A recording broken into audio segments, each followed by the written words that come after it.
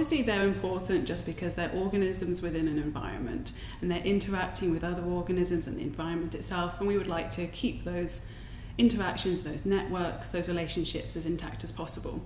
But also earthworms provide us with many functions and services that we rely upon that improve our quality of life. For example, they can increase the crop yield, they help with decomposition and help regulate the climate as well.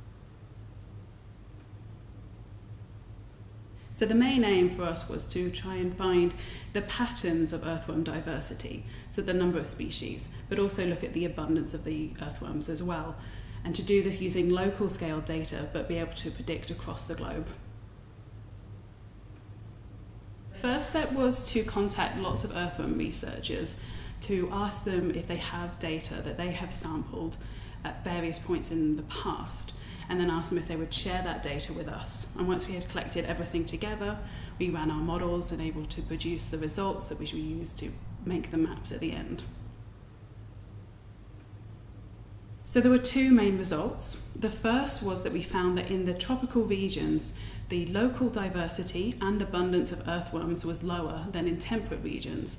And this is actually the opposite of what you would find based on above ground organisms. The second thing we found was that it was mainly climate variables that were driving these patterns, such as things related to precipitation and temperature. So what it means is that locally, if you were to go and sample earthworms, you'd find more species in the temperate regions. But when we were looking further into the data, it became quite apparent that in the tropical regions, although you might find lower number of species with each sample you took, when you looked across the different samples, you're more likely to find different species. So the species themselves in the tropical regions are more localized. So across the region as a whole, we suspect that there's far more numbers of species in the temperate regions. Anybody, anywhere in the world, can go outside, dig a hole in some soil, and probably find at least one earthworm. And I think it's really cool if you can able to see, touch, and interact with an organism. And I think it makes it easier to connect with it and want to protect it, which you can't necessarily do with things like panda bears.